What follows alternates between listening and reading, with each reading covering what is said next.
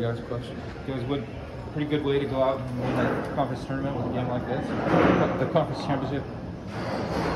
Just this environment here. Can you repeat the question? I was wondering how you guys felt about winning the conference championship in a situation like this, the way you did it. That's what we worked hard for all year. Credit to USC, they're a good team.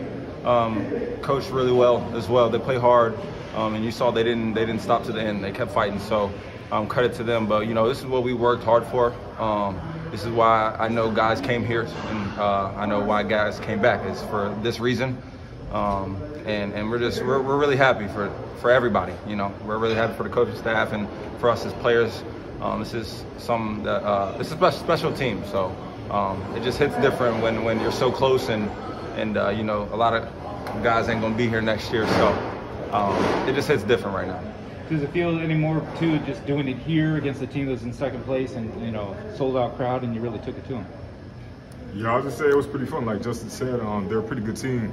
So we just came here and we had a plan, and we have to respect the plan, and in order for us to get back home with a win, I guess. Did you two guys in particular feel like you had to step up even more, considering the foul trouble and with CeeLo and Zoo and going with the smaller lineup? I mean, we knew our bigs had foul trouble. I felt like Justin made a pretty good adjustment and made a really big impact.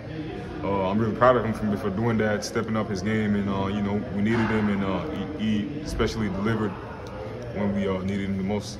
With what happened Saturday, how nice was it to just get back on the court really quickly and to also play in a high-level game like this? Absolutely, it was good.